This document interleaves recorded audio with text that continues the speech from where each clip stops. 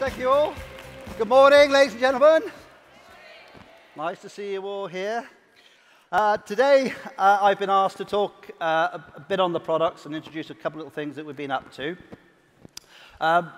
You'll see here in the picture, I thought it was quite a good one. It's me down on my farm down in Somerset. As well as being a vet for over 35 years, I also run a farm and have several other businesses. I'm very fortunate, really, on living where I do. I live down in Cheddar. Who's heard of Cheddar?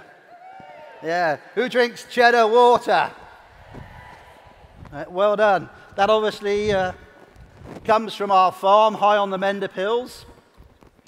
And every morning I'm very, very fortunate because I love to go out, apart from this morning, to check all the animals on the farm. And we've got lots of cattle and sheep and horses down there. And I travel right up to the top of the farm. The farm actually goes up to just under 1,000 feet, so it's really high. And while I'm out there, I'm checking the animals, and I'm lucky enough to see all the hares and the wildlife, the deer, and in the summertime it's beautiful because you get all the skylarks singing away up there. So I'm very, very lucky.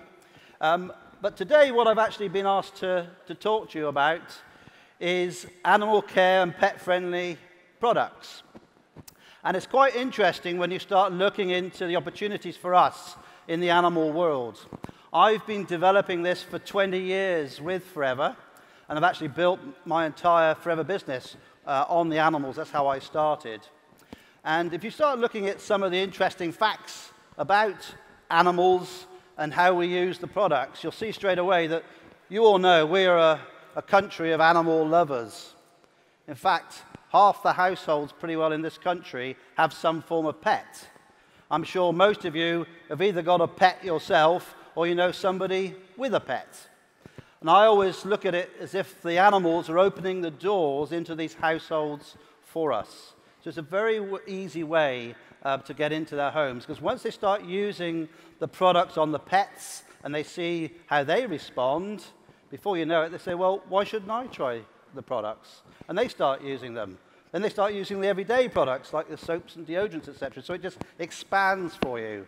So you've got a really good customer base with the animals. And of course, some of those will join your business as well. As well as over half the households pretty well having a pet, also you'll notice there are a number of animals in this country. Over 17 million dogs, cats, and horses. They're all, hopefully, potential customers for us. What's better? I think it's better to have a horse drinking 250 mils of gel a day. That's going to drink a lot of gel, isn't it? So it's a great way of actually selling more and more products. We've had quite an exciting time recently. We put forward a pet selfie competition, which quite a few of you did send in photos. It was only open for a week, yet we had over 1,500 entries in a week. And I think that's quite a good indication of actually how much product is actually being used by the animals. It's always very difficult for us to tell how much is being used by people, how much by animals. But if you get 1,500 people sending in photos in 1 week, that's a lot of animals consuming and using the products. And you can see here you have a full range of animals. You've got the small dogs to the giant breeds. We've got rabbits. We've got horses, cats. We even had some selfies with reptiles and snakes and birds on them as well. And you probably know, if you've been to any of the trainings, we've had elephants taking the product, we've had killer whales on the product, gorillas, so all sorts of animals to actually benefit from the products. And I think also if you look at that slide, you'll see that there's the full range there. You've got Freedom, the gel, topical products like the jelly, the tooth gel. And on the 4th of October, which was World Animal Day, we picked the winner of this competition. Some of you would probably know, but it was a lovely little dog called Oscar. And you can see he's got this sort of permanent grin on his face. I think it's really showing off his pearly white teeth and his love of the Forever Bright tooth gel, as you can see. So congratulations to Oscar. Thank you all very much for sending in your photos for the competition. And I hope you appreciate there is a big opening there for us still. It's hardly touched. Also, this day to day, in fact, you're able to get copies of Aloe Matters.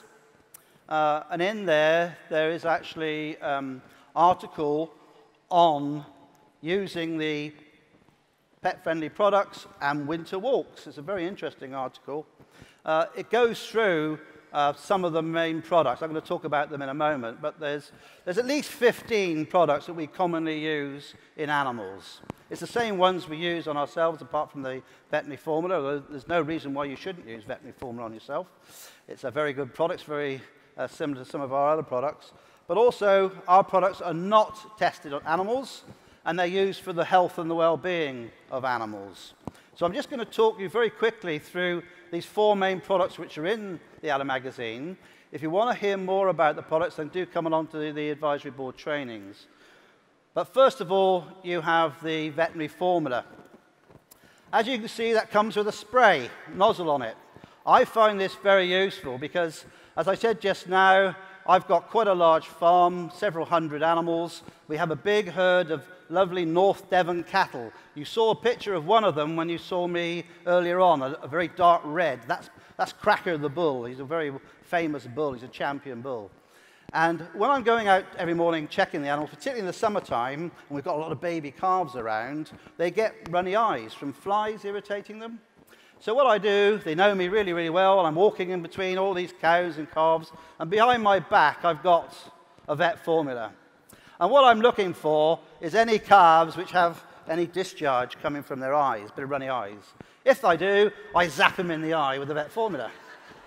Now that's great, first day, but you can imagine after a couple of days, they get a bit suspicious of me. But normally, if you've done it for those couple of days, it normally will keep it under control. So it's great for eye problems. Also, it soothes irritations, particularly irritations on the skin. It's a great cleanser. It contains saponins, so it cleanses off and cleans your skin, natural soapy agent. It's suitable under dressings. Often we'll spray the areas first, and then with the vet formula, then we'll apply products like jelly, put a dressing on. A lot of people spray it onto their animal's coats. It may be a dog's coat, and you'll get a lovely, glossy, conditioned coat. You could actually spray it on your own hair if you wanted to. But basically, it's used a lot in the animals. It's actually used in birds as well. It gives them lovely plumage. You see it in parrots, birds of prey, and also for snakes. It helps them to get rid of their skins when they shed their skin. So there's lots of uses of vet formula. It's gentle on the skin. Dilute it if you use it in eyes normally. It's great for cleaning out dirty ears. If you've got a dog yourself, you know that periodically they get a bit of dark discharge coming from their ears. It can be black, brown, and it's a great product to use to clean it. But remember, only use a couple of drops in the ears. Watery substances, you don't want to be putting too much into their ears. If you pop a couple of drops in, and then you massage their ear canal, if you've got a dog, you'll know that they will put their head on their side, and they grunt and groan because they really love and enjoy you actually massaging the ear. That will break all the rubbish down in their ears, clean it out, and then you can pop in a little bit of jelly. So it's a great product for cleaning out dirty ears, and it's used a lot by people with horses. Huge amounts of our products can be used by the horses, not only drinking the gel, but topically. When they've come back from exercise, they often want to wash off and clean off the legs and actually help with any inflammation which is going on, and it's a great product after exercise to actually soothe the legs down. So that's the vet formula. The Forever Bright Tooth Gel, we've already shown a great picture of that being used. It's got plenty of aloe in it, but remember also it's got propolis in it as well. It has no fluoride. It's very gentle on the gums, all in around the mouth. It's good for cleaning the teeth. It helps to prevent the plaque forming. If you get plaque on your teeth, you'll then get tartar, and it's very, very bad problem in many, many dogs in particular. If you've already got the tartar there, the best way of getting rid of the tartar is jelly. You pop jelly onto the tartar for about 2 weeks. Every day for 2 weeks, it just comes away. To keep it away, you can use the actual tooth gel, and of course it develops lovely fresh breath. And there are many dogs out there with bad breath, as I'm sure you know. We don't use too much of it in cats. If you use it in the cats, sometimes it causes them to foam at the mouth. The jelly, I always look at this as the first aid in a tube, really. It's pretty well identical to the inner leaf gel of the plant. So it's something you should keep in your homes all the time. Keep it in your first aid kits. Wherever you've got your animals, at stables or wherever, you should have a jelly handy. It's very, very good on sensitive tissue. It's very safe to use. It soothes areas down, helps get less scars developing in the first place. You must use it from day one to get the smallest scars. And it calms irritation on the skin as well. So it's a great product to keep handy at all times. And the last one, but probably one of the most important really, is the gel. I class this as my foundation product. Every animal and every person that I help will go on gel. I help about 50% people now, as well as animals. For some reason, they often like to bring themselves as well to the vet to get treated. So I do get lots of questions from humans as well. You'll see there it's a stabilized product. It's the inner leaf gel, totally natural. The stabilizers are coming from natural plant sources as well. Over 200 compounds in there, full of nutrients, so it's great to add to a balanced diet. It's suitable for all animals. We use it in all species. I said earlier, we've used it in killer whales, gorillas, monkeys, as well as dogs, cats, and horses. So all animals, including all of you, because you're all, as far as I'm concerned, part of the animal kingdom to me, just another creature that I help to look after. And of course, it's readily absorbed into their feeds, so you can put it in their food. The most difficult animal to get the product down is what animal, do you think? Cats, yes. So cats are lovely creatures. They're very cunning little creatures, aren't they? They'll always find the warmest spot in the house to actually get down and get comfortable, where the sun comes in or next to the radiator. So you've got to be cunning like they are. And you know what I say, if you've been to the trainings, you just pop a little bit of gel onto their paw, and being so clean, they're going to lick it and clean themselves. And then what you do, you then add a few drops into their food, and slowly they will start to take it in their food. It is not a good thing. Whenever any of us have a problem or an animal has a problem, you want them to have a positive experience of going to the vet or coming to you. You don't want to be wrapping a cat in a blanket, pinning it down on a table, and squirting stuff down its throat. That is not a positive feeling, is it? So it's much, much better to be cunning and add it, like I've just said, on the paw and then into their food. Also, I just want to say a little bit about the magazine, the Aloe Matters magazine again, as well as talking about the pet-friendly products, which has just been through it quite a gallop. Also in there, there's some lovely places to go throughout the country for lovely winter walks. This is wastewater up in the Lake District. It's a beautiful, beautiful area to go for a walk with your dog on a lovely crisp morning. It's a fantastic place. And in fact, it's just two of the areas in the UK have just been extended yesterday, the Lake District and the Yorkshire Moors. So they're expanding those areas, so you can have some great time walking around. This one is particularly a favourite of mine. This is Linton and Lynmouth, which is down in North Devon. Those who've ever been to Exmoor, Exmoor is mainly in Somerset, a little bit is in North Devon. And this is actually called the Valley of the Rocks. It's a very, very beautiful area to take an animal for a walk. It's a lovely place for us to go for walks. You have dramatic scenery there with huge rock outcrops going straight down to the sea. If you're lucky, because it's on the edge of Exmoor, you may see red deer there. This time of year is a great time to go out and see red deer. I've just come back from Scotland, and they're rutting at the moment, so they're really bellowing out. Fantastic sound as they bellow out. You will, of course, see the feral goats there. There's always lots of these wild goats, so you will see those. So it's a lovely place to go for a walk. The other place to go, a different part of the country, is Nyman's Wood. It's part of the Nyman's estate.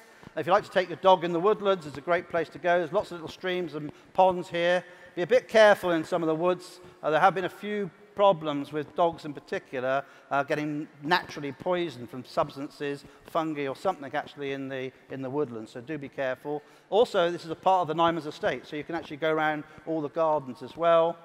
And finally, if you're up in Yorkshire, you can go and see Brimham Rocks. I was lucky enough to spend my first 3 years at university in Leeds. I went to Cambridge afterwards for 5 years, but 3 years I was in Leeds. And often we used to go out up into the dales and onto the moors. And these are beautiful areas to walk, most unusual areas, because here you have these huge outcrops of rock, lots of crevices and cracks, which children and the animals, like the dogs, love to go and explore. So it's a lovely place to go and look at. Well, that's me pretty well finished. I only had a small slot today. I hope you've picked up a few tips on the products. I hope you appreciate the huge potential the animals have for us in our businesses. They will open the doors into these households for you. There's one lovely little dog here today at the back. She's asleep most of the time. She's probably fast asleep now that I'm talking. But basically, please take on board what I've said today. Come along to the trainings. And thank you all very much for listening. Thank you.